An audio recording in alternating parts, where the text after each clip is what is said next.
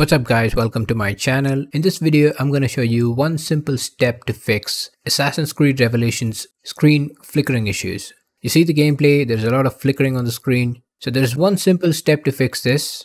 All you have to do is open your game destination folder.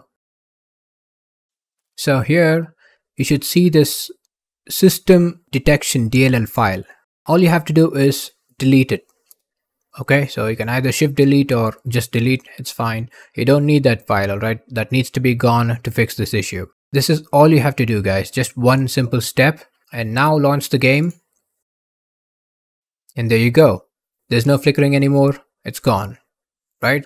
Hope this was helpful. If it was, make sure to leave a like and hit that subscribe button. And do not forget to turn on the notification. Thank you so much for watching. Gamers App out.